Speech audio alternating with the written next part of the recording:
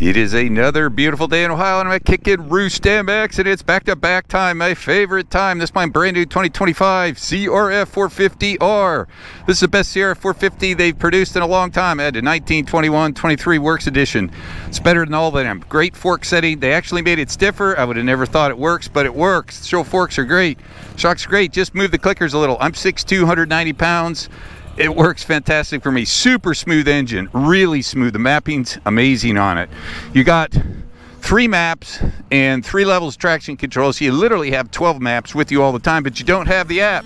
This is my 24.5 KTM 450 Factory Edition. All stock except for my favorite set of cone valve forks, and my good buddy Brad at Rideworks redid the rear shock on it. So we're gonna ride these back to back for a lap at KickIn Roost here. So let's give him a whirl.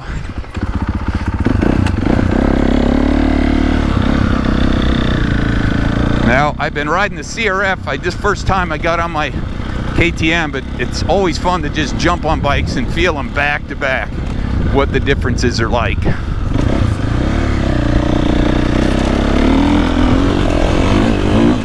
Now, I've got a dry hard pack, minimum throttle response, minimum engine braking in this bike.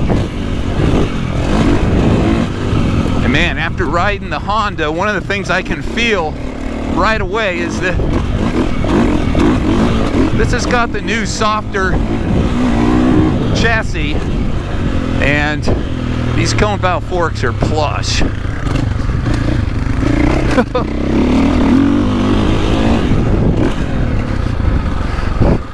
And I like this bike a lot.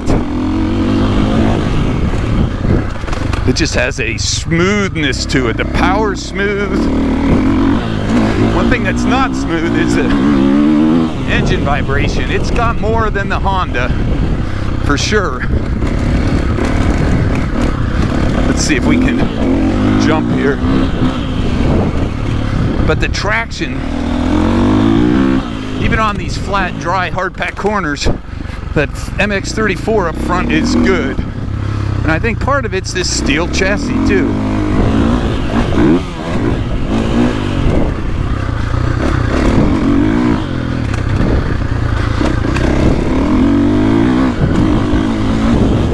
This bike has some power. And it's a good combination of cornering and stability.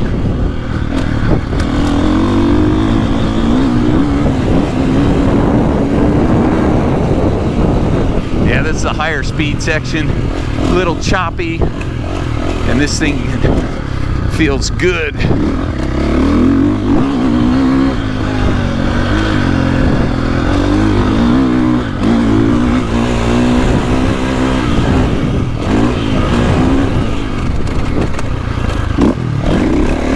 And we got the rollers. Boy, they built these up. I used to be able to pound through them a little better.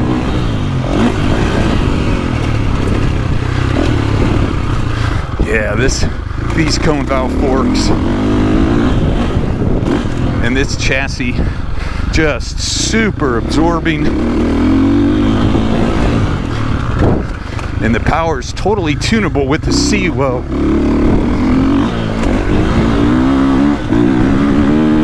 Just carry that front, finding traction.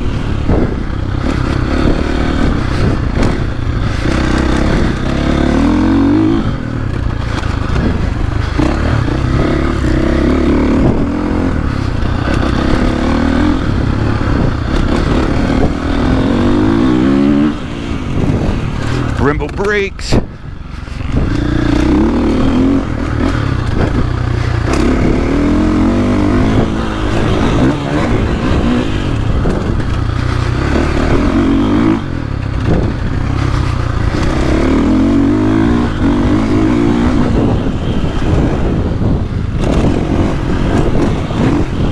Yeah, these KTMs, they're easy bikes to like.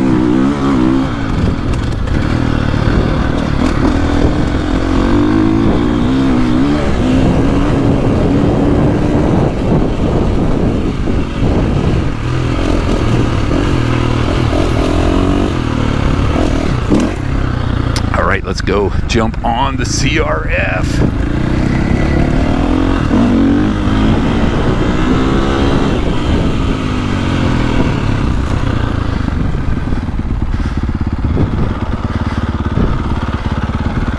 I have a lot more time on this bike. Probably about 12, I think, hours. I gotta look at the counter. Yeah, 13. Okay, Honda, all new, easily the best CRF450 they've produced to date, in my book. Now, it's dry hard pack today, so I'm running the map 2, the soft map. But even in the soft map, there's a certain quickness, kind of a bark to this bike compared to the KTM that's dialed back.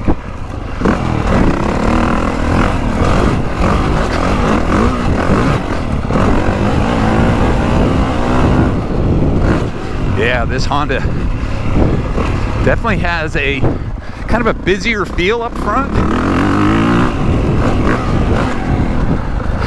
And it just goes into these tight corners super easy.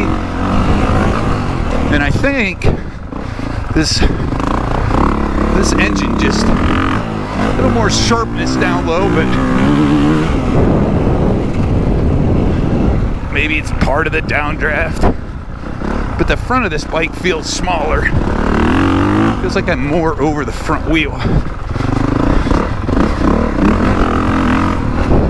Now this MX-33 front I don't like as much. I don't feel quite as confident on the flat dry.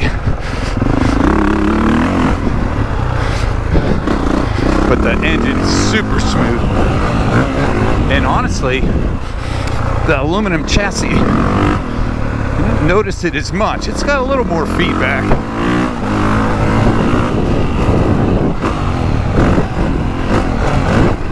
But the forks feel really good. I think the rental handlebars are a little firmer.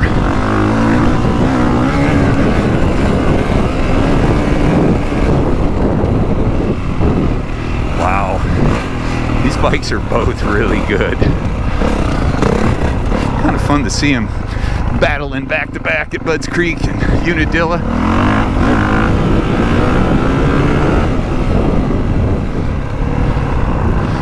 All right, what do we think? Well, this thing still has the standard CRF character, meaning it's a responsive chassis to any inputs, throttle, steering, brakes.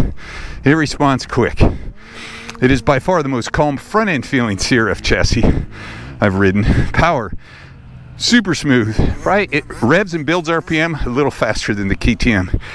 But I don't have the KTM wicked up. I could put a quicker throttle, cam, airbox cover, but KTM super tunable. This one is too in the different maps. But I'm surprised. I still feel a little more comfort in the steel chassis, although I got work suspension up front, stock shock in the back. But this CRF chassis, it's not, even on the dry hard pack today, it's not beating me up. The grips are a little thicker. These are standard, but they're actually pretty good. I think the rental bars, a little stiffer. That's got, my KTM has Pro Taper Evo, and they give you a little more give on the bumps. But for stock suspension, basically everything's stock. This bike is really good, the CRF. They've done a great job with it this year. In the steel frame, they made some big changes. They are noticeable, especially if you're picky. It's got more comfort, a little better tire contact patch. These bikes are really both good. I'm going to be doing some more back-to-backs on them, but for now, 2 thumbs up from Route 62 MX.